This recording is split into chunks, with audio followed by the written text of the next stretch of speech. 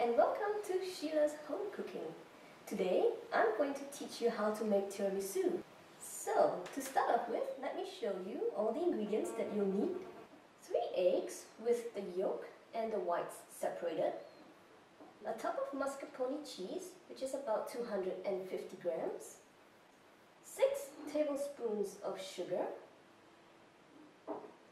And a tablespoon of vanilla essence. Some ladyfinger biscuits. 1 or 2 cups of coffee, chilled. I have here some Kahlua, but it's optional, so you don't have to have this. And some cocoa powder. So, first we would pour in the egg yolk into a mixing bowl.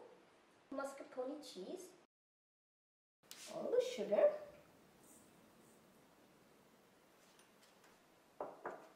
and the vanilla essence. And we will mix everything up together. Better with a whisk. With the egg whites that we have separated earlier from the yolk, we will whip it all up.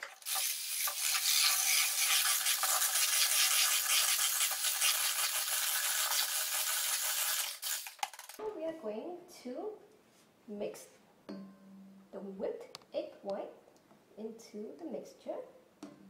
Pour the coffee into a bowl. Add your Kahlua into the coffee. And just dip them very quickly into this coffee mixture. Then we add the first layer of cheese. Just repeat what you did for the first layer. You should put it in for minimum 30 minutes. So now we have our tiramisu that is ready to be served.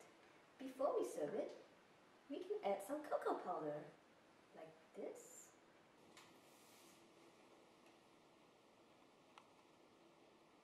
I'm Sheila, and this is some great tiramisu.